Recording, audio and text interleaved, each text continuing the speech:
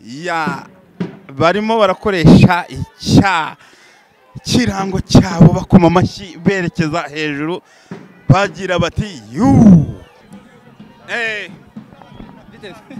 ibintu ntabwo byari byoroshye mitima mbere ikipe yabanje kwisaza hanga abantu bakajya bavuga batahari igikundiro biraje bigira ariko mwerekanye ko muri ikipe nkuru iyi ntsinzi waba uvuga ko ubundi mbere byari byabanje kunanirana kubera iki ntabwo ari kunanirana akenshi ukina n'ikipe y'abantu bavuga ari abajeni cyane kandi ari batoya kuri ikipe urimo bazana n'ingufu zabo zose bashaka gupuruva kugira umutima uhagaze cyane cyane abafana burya abafana ba Rayon Sport hari ukuntu ubabona ukabona ku maso yabo bafite imbaraga nkeya ariko bigeze mu gice cya kabiri ibintu byose birahinduka byari byatewe n'iki mu gice cya mbere igice cya mbere ikipe twawe nayo yari imeze neza yari ihagaze neza yari ifite n'imbaraga ariko wabonye ko twagiye twongeramo imbaraga tugenda dusimbuza bituma twongeramo imbaraga tubasha gutsinda Aimable wari umaze igihe mu mvune ndetse byagaragaye ko ukinnye umukino mwiza cyane ndetse na hariya twari turi mu bafana bavuga bati Aimable agarukanye imbaraga zidasanzwe abantu rero bitega iki mwakinnye nta mutoza byagaragaraga ko ibintu byose mwari murimo kwirwariza ese imbaraga mwazikuraga hehe Kevin umukino mutsinze b'ikipe ya Interforce umukino ubanza mu gikombe cy'amahoro bibahaye icyizere kingana gute cy'umukino ukurikiyeho n'umukino wagenze gute ku ruhande rwawe umukino wagenze neza n'uwo twaje gukina dufite icyizere ko turi butsinde ko turi ikipe nkuru bari mu deuxième division so yo n'ikipe na buri gihe cyose ugomba kubigaragaza kuri ikipe nkuru so bidushimishije bidutegura match iri imbere. Coach, a big win against Interforce in the Peace Cup. How was the game? How they did go according to your plan of the game? The guys did very well. I wouldn't say it's my plan.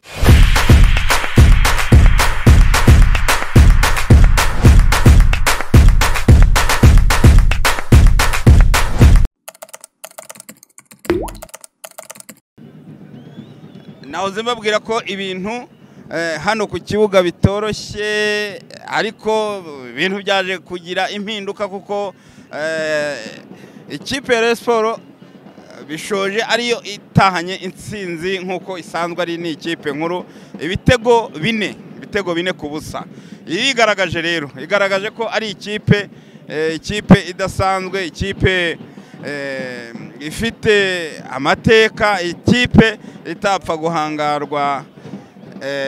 guhangarwa n'ikipe ntoya nk'iyi ngiyi ya Interforce ntabwo byari kwemera gusa tugitangira umupira wabonaga gusa ikipe ya Interforce mu by'ukuri isatira ndetse ifite ubusatirizi bwinshi ariko bije kurangira nk'uko duhora tubibabwira ko ikipe nkuru iba ari ikipe nkuru birangiye rero ifite abakinnyi baje gusuhuza abafana babo ndetse banakesha intsinzi cyane ko iteka baba bari hafi y'ikipe yabo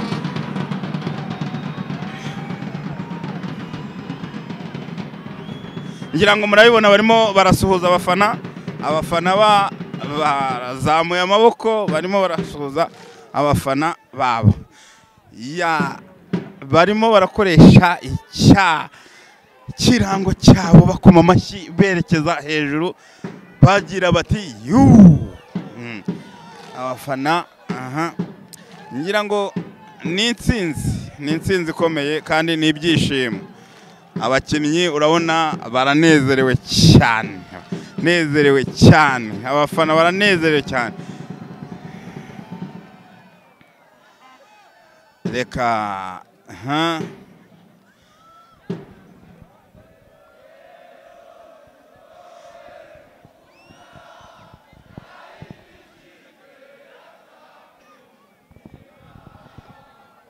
heyo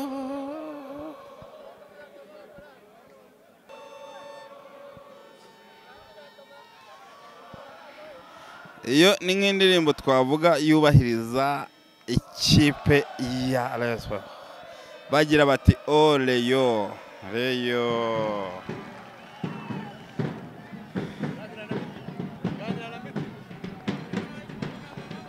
mitima we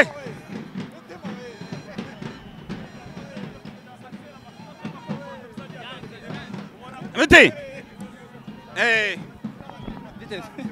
ibintu ntabwo byari byoroshye mitima mbere ikipe yabanje kwisaza ahangaha abantu bakajya bavuga batahari igikundiro biraje bigira ariko mwerekanye ko muri ikipe nkuru iyi ntsinzi waba uvuga ko ubundi mbere byari byabanje kunanirana kubera iki ntabwo ari kunanirana akenshi ukina n'ikipe y'abantu bavuga ari abajeni cyane kandi ari batoya kuri ikipe urimo bazana n'ingufu zaho zose bashaka gupuruva akenshi uzanabirebe ukina na mukuru wawe hari igihe uba wakaniye cyane so bari bakaniye mu gice cya mbere bashaka gupuruva ariko akwera experience bagenda batakaza basigama espace niyo twakoresheje turabatsinda bivuga ngo mwebwe kubera kumenyera amarushanwa mwavuze mutereka tureke aba bana babanze baze kunanirwa kuko bakoresheje imbaraga nyinshi nkuko byagaragara ujyanye mu byo kwirukanka nabo ntabwo basha bafite umwuka kuturusha nyine n'abajeni kuri twebwe so twabaretse barakina tukajya dukoresha espace basiga urakoze cyane Emabo ngira ngo turatsinze ibitego 4 intsinzi waba aka kanya byabanje kugorana byari bibagoranye ndetse ku buryo abantu bari batangiye kugira umutima uhagaze cyane cyane abafana burya abafana ba Rayon Sport hari ukuntu ubabona ukabona ku maso yabo bafite imbaraga nkeya ariko bigeze mu gice cya kabiri ibintu byose birahinduka byari byatewe n'iki mu gice cya mbere igice cya mbere ikipe twawe nayo yari imeze neza yari ihagaze neza yari ifite n'imbaraga ariko wabonye ko twagiye twongeramo imbaraga tugenda dusimbuza bituma twongeramo imbaraga tubasha gutsinda Aimable wari umaze igihe mu mvune ndetse byagaragaye ko ukinnye umukino mwiza cyane ndetse na hariya twari turi mu bafana bavuga bati Aimable agarukanye imbaraga zidasanzwe abantu rero bitega iki kuva mu mvune ntabwo biba byoroshye kumara amezi 3 hafi udakina iyo uje nk'ikipe nka Rayon Sport igushaho umusaruro munini ariko gusa ntabwo ari ko wahita ubitanga byose 100% ariko murabona ko ndi kuza gake gake ndizera neza ko mu mikino iri imbere nzabasha gufasha Rayon Sport cyane mwakinnye nta mutoza byagaragaraga ko ibintu byose mwari murimo kwirwariza ese imbaraga mwazikuraga hehe muri Rayon Sport turimo turabakinnyi bakuru cyane tugomba kuganira ubwacu nubwo nta mutoza twari dufite ariko twashizemo imbaraga gusa n'umutoza wa fitness yadufashije uko nawe wadutojeje ntabwo namwibagirwa ariko twafatanyije hamwe dusenyera umugozi umwe tubasha gukina neza ni igiki wabwira abafana ba Rayon Sport usanga bacitse intege rimwe na rimwe iyo ikipe yabo nk'ubu ngira ngo Rayon Sport yaratakaje kuri Gasogi usanga bamwe byavuyemo n'ibibazo bikomeye cyane abafana bamwe bagira umujinya bagira ariko abafana bababwira iki ikintu nabwira abafana shampiyona ni ikintu kirekire ni kuruse ntabwo ari umukino umwe wumve ngo utaye icyizere cyangwa se igikombe kiragiye shampiyona ni kuruse ndende so ikintu nabwira abafana ni uko bakomeza kuza ku kibuga bakadushyigikira bagashyiramo imbaraga ntabwo birarangira rwose nta kirarenga urakoze cyane Kevin umukino mutsinze b'ikipe ya Interforce umukino ubanza mu gikombe cy'amahoro bibahaye icyizere kingana gute cy'umukino ukurikiyeho n'umukino wagenze gute ku ruhande rwanyu umukino wagenze neza n'ubu twaje gukina dufite icyizere ko turi butsinde ko turi ikipe nkuru bari mu deuxième division so iyo n'ikipe na buri gihe cyose ugomba kubigaragaza kuri ikipe nkuru so ni bidushimishije bidutegura match iri imbere icyumweru gishize umuntu yavuga ko kitari icyumweru cyiza kuri ekipe ya Rayon Sport na nyuma yo gutsindwa na Gasogi mwiteguye gute ibyo byose mwabiciyemo gute mu birenga gute kugira ngo munakomerezeho kurwana igikombe cya champion ndetse n'igikombe cy'amahoro muri football abamo gutsindwa no kunganya so kuba turabashije gusita twaratsinzwe match ya Gasogi na gikuba cyacitse naho twacitse intege ubwo twakomeje gukora kugira ngo dutegure match ziri imbere so bavuga ko match ziri imbere ziteguye neza kandi amakipe turi imbere nabo twagize amahirwe aratakaza so bavuga ko turi muri course y'igikombe match ziri imbere zakora ibishoboka byose kugira ngo dushimishe abafana ba Rayon Sport absence y'umutoza mwari musanga mwe wade wenda arahari ariko uyu munsi ntabwo ari kuri touchline mwayifirinze cyangwa nkuko mwabonye ikipe idafite umutoza igihe cyose birimo nabyita ko nabyita kavuyo kuko umutoza niwe uyobora vestiaire so kuba adahari navuga ko ari ikintu kinini cyabuze ariko bavuga ko ubwanjye turabakinnyi bakuru twabashije kubimanaginga niyo mpamvu intsinzi yabonetse asante Coach, a big win against Interforce in the Peace Cup. How was the game? How did it go according to your plan of the game? The guys did very well. I wouldn't say it's my plan. I'm here as a fitness trainer, and so far the guys were great. It's only about the responsibility and being professional only. That's it. Was a question of curiosity today. The head coach was not here, and how was it for you to manage the game and to secure this win?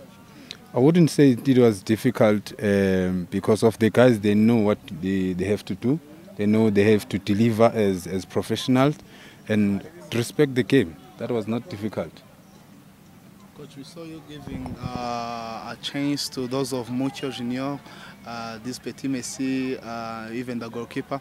Are you trying to change? Are they going to be getting their time, as in they were not being given time nowadays? I wouldn't answer that because of the situation that the team that is in right now. It's very confidential, and there are a lot of things that are happening. I wouldn't say I'm the one who gives that decisions. Sure. For now, I remain as a fitness trainer, and that's it. Sure. So you are preparing for a game against the Gorilla. Which message do you have for the fans? Yeah, we are preparing the match for Gorilla as usual, as what we used to do. There's nothing new in place besides the presence or the absence of the coach only. You are in the staff. Fans yesterday, but when we are angry, what can you tell them? Who? The fans? The fans, yeah. No, the fans, they need to keep on supporting us. You know, we still a team. Each and every team has a time whereby they go through a rough patch, of which it's normal in a game of football. They need to keep on supporting us in numbers, and we'll try by all means to make them very proud. Thank you. Thank you. Thank you.